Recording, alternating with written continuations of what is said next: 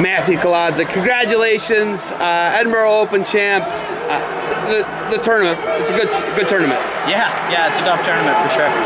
Looking at the gray shirt year for you so far, it is a gray shirt year, right? Yeah, it is. Looking at the year so far, you know, I mean, you knocked Keyshawn off. Keyshawn beat you earlier in the year. Yeah, that's true. Penn State, that was a tough match. It was one of those ones where I was just dinged up and mentally, I think more than anything, I just folded a little bit more than I should have. And that's kind of the takeaway from that tournament for me was don't give in, especially when I don't have to. And so I did in this match, and it was good. I looked at your Midlands and I was there watching, and you really dominated Ashnault once. Yeah. Once. You beat him once in the quarters, I think. Yep. Yeah, and then in the wrestlebacks, beat me on riding time. I think I got a takedown, he got 2 escapes, and then he beat me on riding time in the 3rd period. It's wrestling, like I said. Flipping that switch is huge. Flipping the switch and just saying, I know what I have to do and I'm going to get it done. That's what wins every match. You know, they say wrestling's however % mental. It's true. Looking at, you know, just the gray shirt year, how huge is a benefit for you is it? You know, the Ivies don't have a red shirt year. Yeah. You got to delay enrollment, right? Yeah, exactly. So that's a little bit tough, but for me it was a pretty plain decision, especially with the 2016 Olympics coming up. I was hoping that'd give me a chance to, you know, go out to the OTC some, train as much as I can with guys freestyle. In fact, after this tournament, I'm switching straight over to freestyle. It gives me the ability to work with Coach Dubuque, Coach Ayers, Coach Gray, and now Nick Heflin, which is great. And then I still head over to Buxton School of Wrestling to work with Coach Buxton because he's great as well. All those guys, so much help they've given me. I can't put it into words. When's the last time you actually lived in Ohio? It sounds like you're living in Jersey. Yeah. When's the last time you lived in Ohio? I would say before my freshman year, before I went to Blair. And I think I've been there ever since. I don't know what keeps me. My mom's not too happy about that, but sometimes I got to do what I got to do in order to get the training. And my dad understands that. My family understands that. They've been nothing but supportive. My mom still loves it when I come home, though. Is the Keyshawn Hayes thing, is this a budding rivalry? Oh my gosh. First time we wrestled was at Tulsa when I was probably like 8, and I think he beat me on like slide bys, and then I had him a week later at Liberty, and I beat him. So we've been wrestling since we were little. Did you wrestle at Ironman? I don't think we wrestled at Ironman. I could be wrong though. I could be wrong.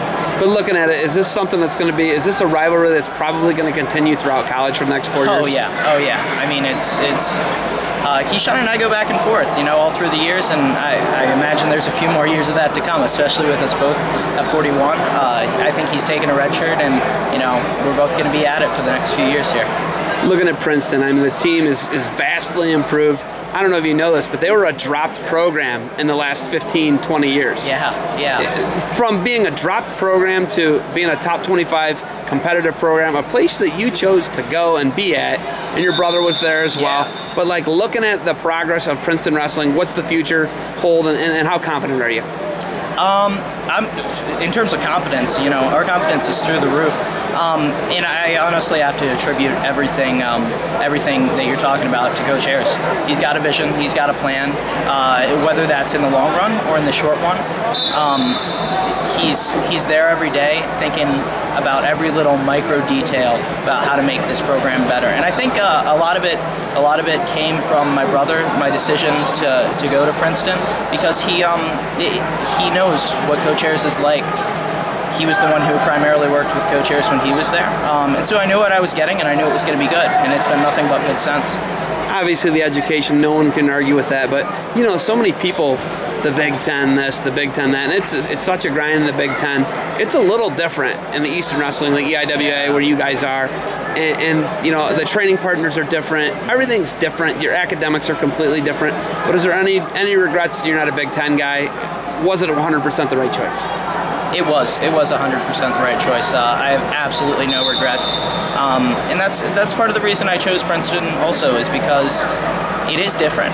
You know, during finals we don't have practice; it's on your own, and that also gives us a little break to recoup a little bit. But academics are important to me too, so stuff like that. That's just one example, but it puts things into perspective, and I want both academics and wrestling to be at the top of everything I do in my life. I look at the shirt. Yeah. I was at the dual meet.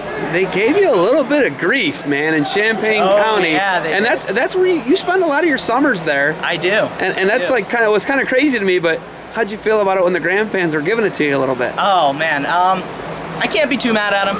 I know the guys. I love the guys. I've been hopping the border between the Jeff Jordan State Champ Camp and coming out to Blair for, I guess it's 3 or 4 years now. My Princeton shirts is all soaked, so I would have worn that instead.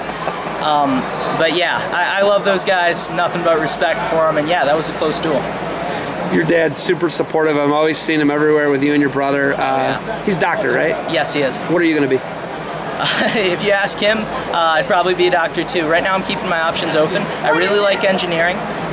It's also tough to be an engineer in college and also wrestle D1. If I had to say med school in the next few years, after college, for sure. Any doubt in your mind you can't be a 4-time NCAA champion? No, not at all. I'm gunning for it. It's coming. All right, you got anything else for me? I don't think so. Thanks so much. Hey, safe travels, bud. Thanks.